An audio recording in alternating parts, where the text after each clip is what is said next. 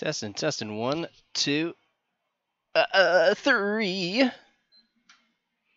Hey, party people, it's Lycona Dacheechee. Welcome to a quick overview of patch 5.1. And as you guys know, we had a live letter just yesterday or a few days ago, depending on when you watch this. So we're just going to go through all of the slides, talk about it a little bit, but I'll link them in the comments below or in the description below, so that way you can check them out for yourself. But we're going to go over them. You guys can read as well. So, but if you like having a commentary, like here you go. Patch 5.1: Vows of Virtue, Deeds of Cruelty. Ooh, coming in late October 2019. Very cool. So from the date of this release, probably a few weeks away. Maybe like a month away. 4 or 5 weeks. So we'll see when it comes up. New main scenario quest, standard operating procedure, a little bit of Alice and our other friend. Gee whiz, I need to remember her name too. But the twins are here. We have some new main scenario quests, pretty much. New tribe quests, so new beast tribe quests. They're going to be pretty standard. I would say it's the formula that SE has put out. Flying if pigs could fly. It's there we go. New chronicles of a new era quest, so more new quests, more stories. But I think this is the thing that everybody is very excited about. I know I am. I know you guys are. It's probably going to follow the same format, but the design and the themes and the feeling is going to be from Nier Automata, which is another game that is very awesome. So looking forward to that. You guys are too. A new dungeon that can also be done with the trust system, looks like. Here are some screenshots. That's pretty neat. Neato. And here's the big thing. New trials, plural. Quote unquote plural. So I imagine we would get, I hope, but most likely we won't. We'll get a new EX trial or a new trial, and maybe a new fight. As well, but everyone's predicting the EX version of the final boss fight in Shadowbringers. Won't spoil it here if you haven't gotten to that point yet, but that's what everybody is predicting. It's probably the most likely case, an EX version of that. Most likely will probably drop it could drop a piece of gear like a 460 or 470 accessory item, most most likely. As well as the new 24-man raids will allow you to get either the farthings or or an item that will let you trade it in to upgrade your 460 eye level pieces. So of course they're keeping it secret. That's cool. I don't mind. We know it's coming. And here's the other thing that I'm really excited about, because it's the third ultimate difficulty challenge, and I think, taking a step back for a moment, and then we'll get on to the rest of the slides. So, I think SE has done a really good job of keeping this tier manageable and clearable, and then giving us an ultimate difficulty fight where it's like no holds bar. It's like you better be on top of your game. You better bring it.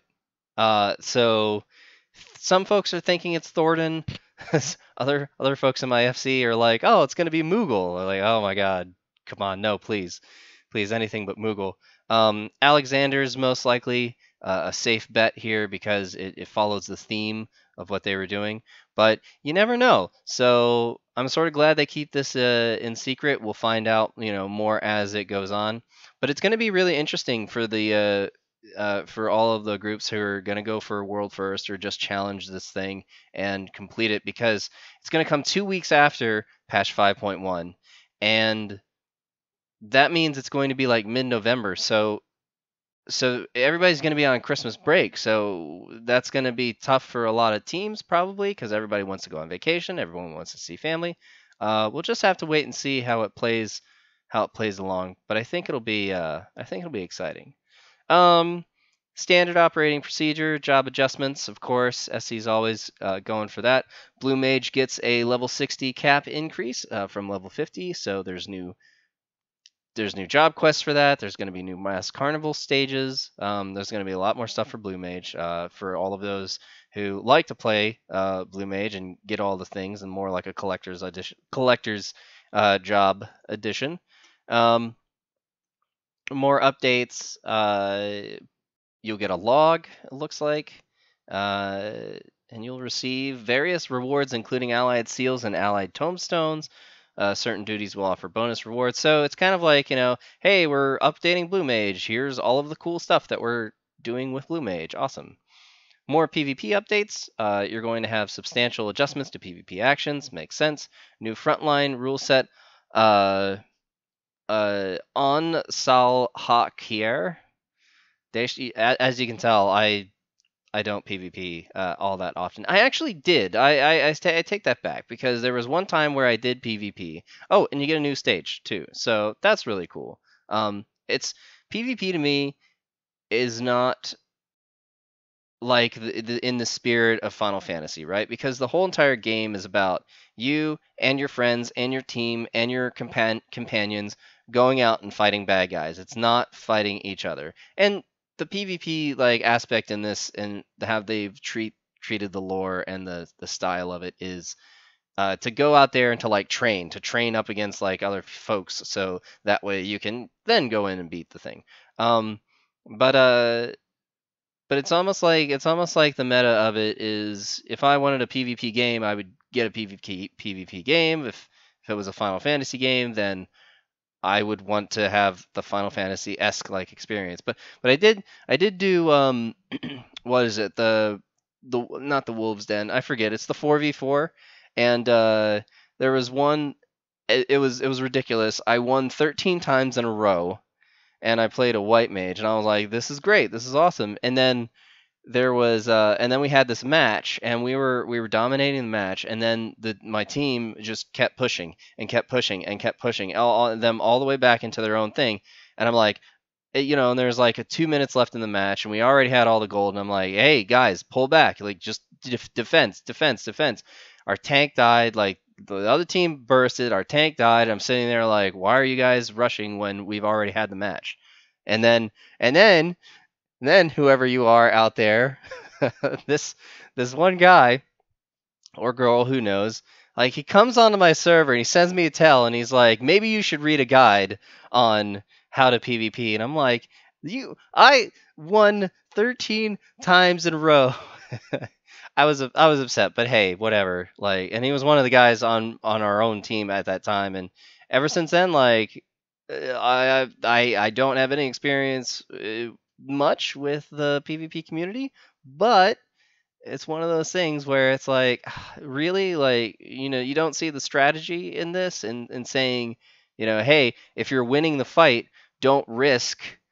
Maybe I should do a guide on PvP. Maybe I should do that.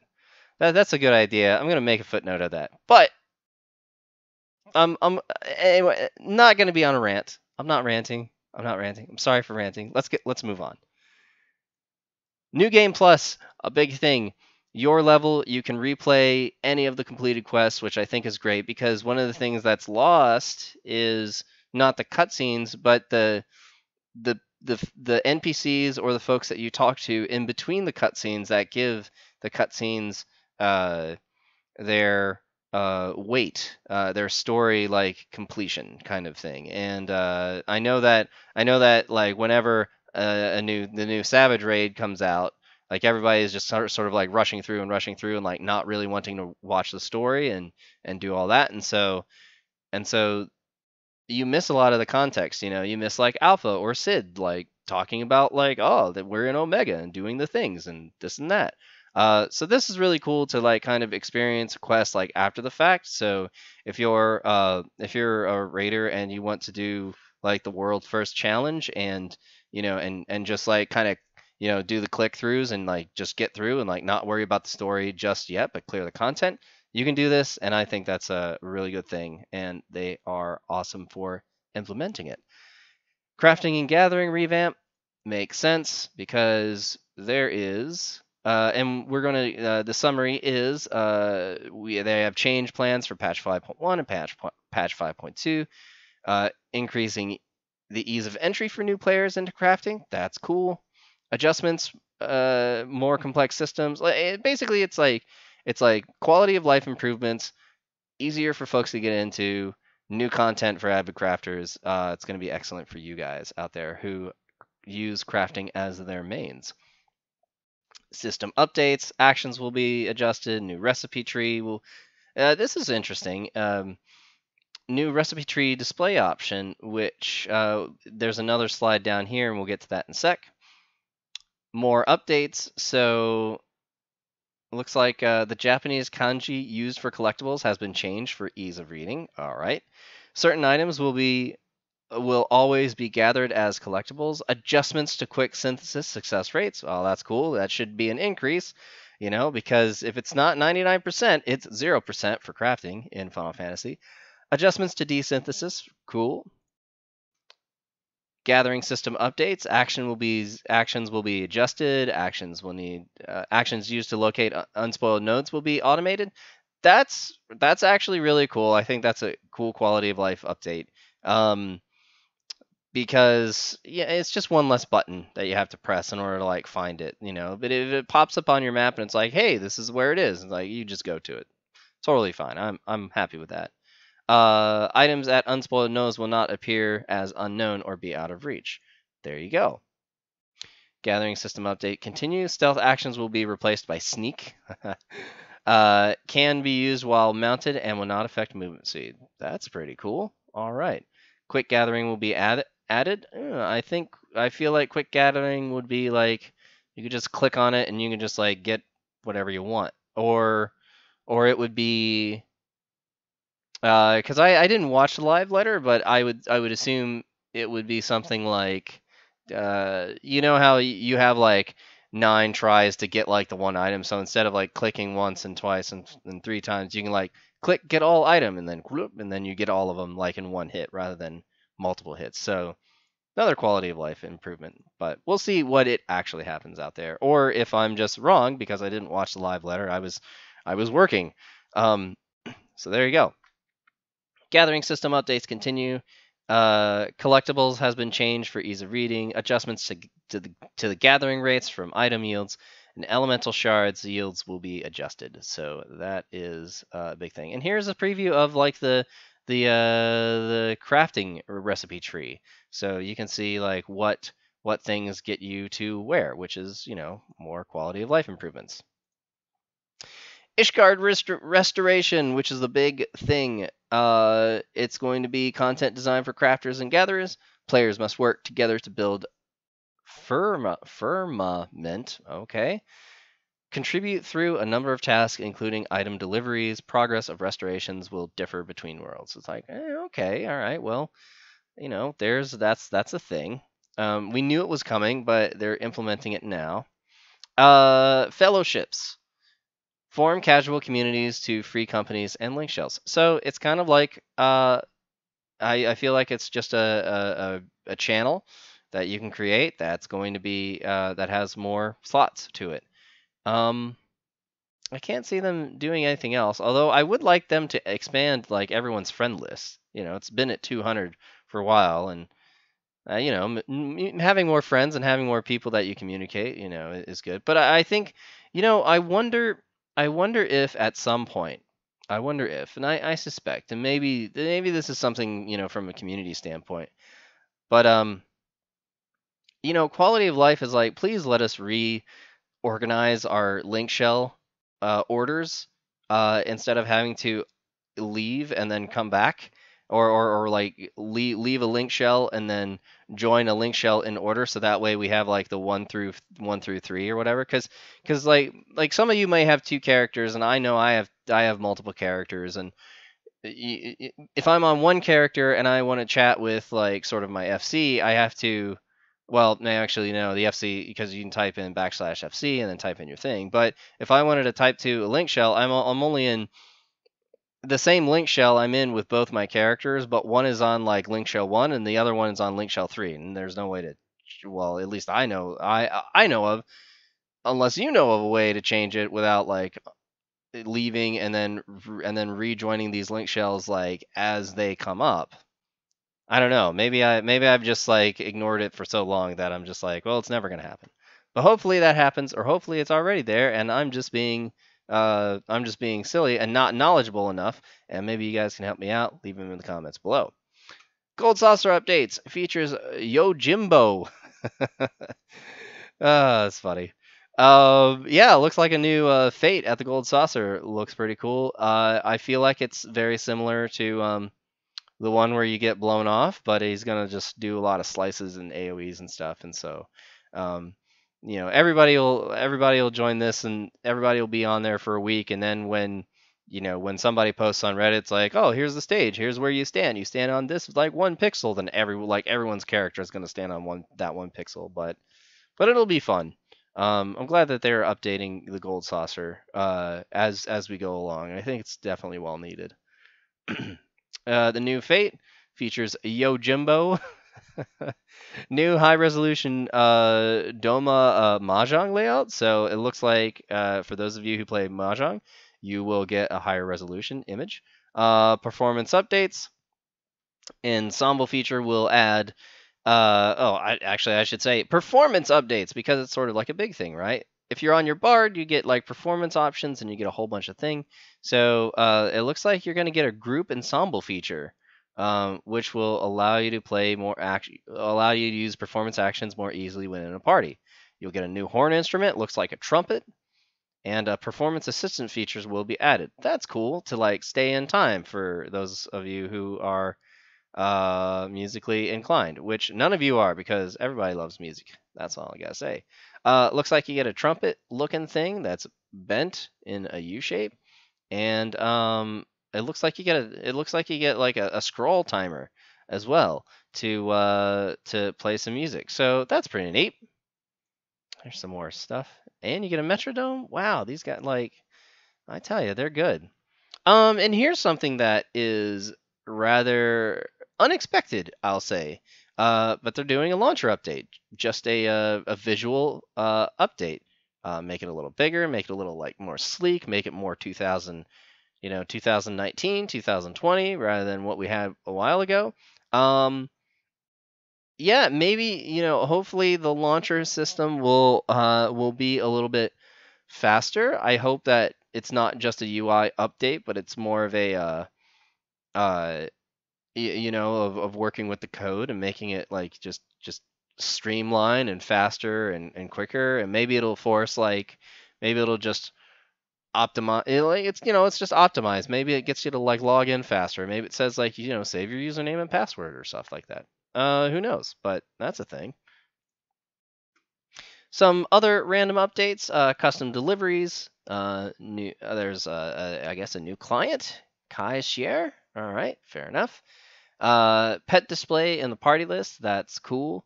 Weapon rewards added for completion of level 51 to level 59, and level 61 to level 69, and level 71 to 79 dungeons. And I think this is so you can get your weapons up to snuff faster in the dungeons, which is cool. Another quality of life update. Some more updates. Bi-color gemstone cap will be increased to 1,000. Okay. New group pose features will be added, as we all need because we all like taking pictures. Brightness settings and character display toggle for non-party members. I guess that's the thing that is going to be added. And meals can be eaten while sitting. So it looks like for the last 5 years, all Eorzeans only eat standing up. So thank you for giving us chairs so we can eat and consume our food and drink on stools and bar stools and chairs and on the floor. And yeah, if you think about it, if you think about the logic of it, it's like what, Eorzeans don't have a picnic. None of them have had a picnic. They've only like sat down together, but then when you have to eat, you have to stand up. That's kind of weird, like socially awkward. But now, proper. New Game Plus, another big thing that everyone is excited about. It's where we talked about it briefly. It's where you can go through every single quest and complete it. Very cool. Revisit previously completed quests to enjoy cutscenes, dialogue, and and battles not available in the Unending Journey. It's very cool. Replay quests as of patch 5.1, Heaven's Ward Stormblood, and Shadowbringer's main scenario quest. A quest for Realm Reborn main scenarios, classes, and jobs roles, Chronicle of a New Era, and side story quests will be made available in a future update. You know what? I'm cool. Like, all right, I got you. Maybe there's probably some weird thing with the game coding, and I remember a few years ago they were talking about like when a lot of people wanted to, hey, we wanted to replay the uh they asked Yoshi P, they were like, hey, we want New Game Plus, or we want something like it where we can replay the quests, and he said like basically the game's coding uh is if you've completed the quest, it's a 1, right, in computer terms. And if you've not completed the quest, like the identifier on your character is 0. So once you completed the quest, like the thing turned to 1, and the way that they would have to do it back in the day if they wanted to do a quick fix, they said, well, if we do that, then in order to replay the quest, we're going to have to change the value of your character's like completion from 1 to 0. But in doing so, that's going to remove all of the different whatchamacallit. It's going to take every quest and everything that you have unlocked and every dungeon and every every side story, and basically say on your character like, hey, you haven't completed those when you actually have. So they had to figure out a different method of programming the game in order to not in order to still let you have access to all of that past all of your past unlocks. And it would be really frustrating if you're like, oh, I want to start New Game Plus, and then everything you've ever completed basically said, oh, by the way, you have to unlock everything again, which would be a nightmare. So that's why it's taken so long, but looks like they've pulled through, and I know you guys are looking forward to that. And then there's this one. I remember this one. Yep, you remember this one, unless you haven't gotten to here. It was a really cool one. Yeah, let's move on. About New Game Plus, you can switch to the new game. While enabled, you can only progress through the quests specific to New Game Plus. All right. Looks like you can select a chapter. So each chapter must be played from the beginning. Makes sense. Below is an example of how chapters are divided. So we got those right there. And it looks like you just have like a screen select, which is great. You just like click on it and you're like, bloop, and maybe it plops you down and you're like, here's the quest marker, start and go. Pretty neat. So it might be like, I don't think it would be instance, but I don't know. I don't know. We'll see. I'm also discovering all of these things as we go along too with you guys, so I might not be as polished as some of the other folks out there, but at least we're going through. All right, relive your adventures. Instance battles will be level synced. All right, sounds good. You'll receive no quest rewards. Makes sense. You will have one autosave slot to record your progress. Okay, fair enough. Fair enough. Fellowships. Oh, here's the fellowships thing. Oh, here we go. What are fellowships? All right, fellowships are loosely knit communities of players who share similar interests, which can accommodate up to 1,000 players, which is like a link shell. A single player can make or join up to 10 fellowships with no world restrictions, so as long as they're within the same data center. So it's a data center fellowship link shell. Cool. So whether it's to announce events. Oh, so it's kind of like a combination link shell free company in the aspect. So you can set it up and you can have people join. You're like, hey, here's the message board and here's like this, and people have questions and yada yada. So all right, cool. We'll see how that goes. Name your fellowship. Oh, this just shows you all of the directions. You can specify main interests or activities by selecting the icons. That's cool. Player events, casual battle, housing, nice. So it looks like they're just trying to create communities within Final Fantasy. That's very specific. Like if you're RPing, if you're crafting, if you're doing end game raids, if you're doing this. It's kind of what our FC has already been doing. I suppose with like link shells, we have like different link shells for, it's like, hey, here's all the cool people that like we've gone and we've done the EX like roulettes and all of that stuff for, and yada yada. So that's cool. Oh my god, it's like 25 minutes like already. All right, we gotta move through. We gotta move through this fast, or else you guys are gonna be like, oh, I'm just watching this for 30 seconds, and then I'm gonna watch this other YouTube video on whatever. Uh, Separate settings, cool. Pretty much, you can take a look at all of this uh, interaction with like the fellowship boards, but um, pretty much we got some fellowship boards where everybody's gonna dive in and figure it out. But it's another tool to help communities like stick together and build together. Very cool. Another big thing, the Garo collaboration ends with release of patch 5.1. So if you want to get all of this like fancy gear and stuff, you should do some PvP and buy them and store them away because yeah, that's all the Garo gear. We have our beloved creators up here and our mystery man. The Yora Dark Apocalypse. Let's see here. New Alliance raid. It's called the Copy Factory or the Copied Factory. So we have some screenshots. That's cool. We have some screenshots, and looks like we have some boss. What are these drawings? No. Artwork. That's what it is. It's called artwork. Looks like we have. That'll be interesting to see what exactly is going to happen in there. But very digital, very mechanical. And I like SE's really good about taking things that people love and making them. Well, let's just say that and making them, right? Because at the end of the day, it's a theme park. It's something exciting for everyone to do. And Near Automata is a beloved game. Everybody likes it. Everybody's excited.